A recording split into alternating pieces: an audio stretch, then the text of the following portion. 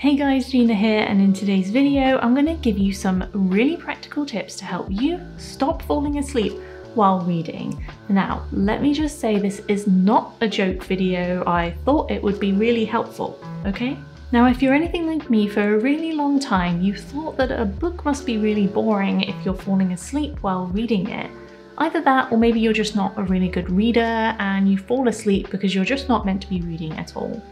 Well, there are actually a few practical things that you can change about you and your surroundings to stop yourself from falling asleep while reading, and I'm going to go through each of them in this video. Okay, let's start with 3 tips that all revolve around your eyes. Tip number 1, you might need glasses. Doesn't matter what age you are, if you're falling asleep while reading, it might be because your eyes are having to work too hard and so they need to take a break, which means that they'll start to close themselves. So if you haven't had your eyes tested yet, or you need to get them retested, it might be worth doing because then they will give you glasses and your eyes won't strain as much and you can read to your heart's content. But what if it's not your eyesight that's the problem? Tip number 2, you might need better lighting. We all know that to read a book properly, you need enough light on the page to be able to see the words. If you don't have enough light, your eyes will be straining to read whether you realize it or not, resulting in tired eyes that just can't help but close themselves. To counteract this, of course, make sure there's plenty of light on your book so you can read. But it's not just the light on the book's page that's necessary, it's also the light within the whole room. Because if the room is too dim, you'll trick your brain into thinking that it's time to go to sleep, and if your goal is to not fall asleep while reading, then you need to illuminate the entire room. I'm talking even light. There shouldn't be one light in the corner of your eye that's too bright, or one that's brighter than the others. This includes a window. If you can feel your eyes straining with that kind of uneven light, or you can see it in the corner of your eye, you may need to adjust it down or up to make it more even so that you can read easily. Okay, we have one more eye tip to think about. Tip number 3, your eyes might be a bit dry. If you're attempting to read for long periods of time, then you might not realize it, but your eyes might be getting really dry. This could result in eyes that are gritty, tired, or sore, or even just closing a lot more often because they need to moisturize themselves. This happened to me fairly recently when I started to increase the amount that I was reading. If your eyes are dry, pick up some eye drops and use them. Next, let's think about your brain. Tip number 4, you may need a teeny tiny distraction. Even if you're really into a book, you might still find yourself nodding off, especially if you're reading in a quiet space. If this is the case, a little background noise would help.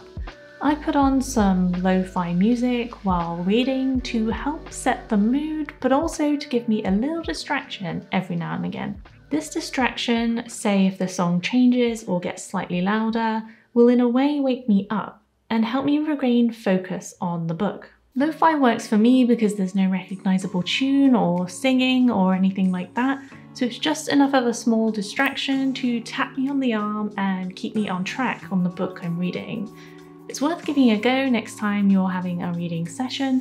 Stick on some quiet music in the background and see if it helps you stop falling asleep while reading. Tip number 5, you might need a little refresh.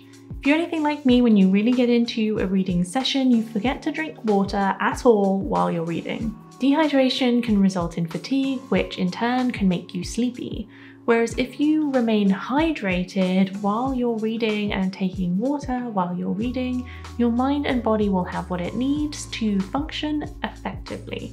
By keeping water beside you while reading, and of course drinking it, you'll make sure your body has what it needs to stay awake. Plus, by taking the time to take a drink while reading, you're looking away from the page and switching your brain to a new task, keeping it alert and awake.